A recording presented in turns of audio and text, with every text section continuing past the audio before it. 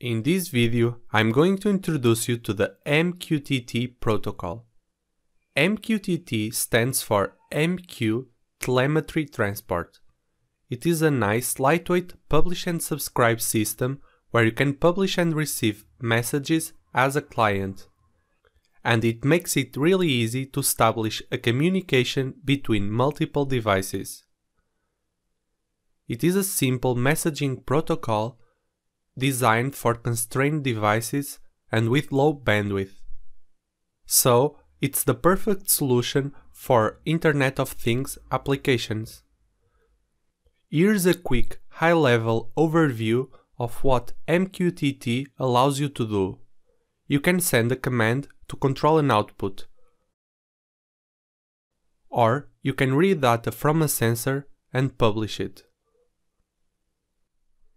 In MQTT, there are a few basic concepts that you need to understand: publish and subscribe, messages, topics, broker. The first concept is the publish and subscribe system. What does that mean?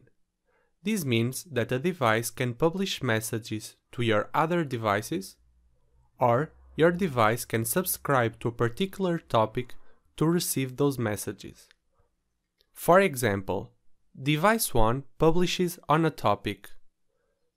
Device 2 is subscribed to the same topic as device 1 is publishing in. So, device 2 receives the message. Messages are the information that you want to exchange between your devices, whether it's a command or data. With the publish-subscribe system, you can do pretty much anything you could ever wanted in your home automation projects. Another important concept is topics. Topics are the way you register interest for incoming messages, or how you specify where you want to publish your message. Topics are represented with strings separated by slashes. The slashes indicate the topic level.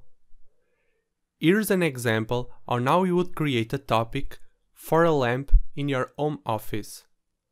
home/office/lamp.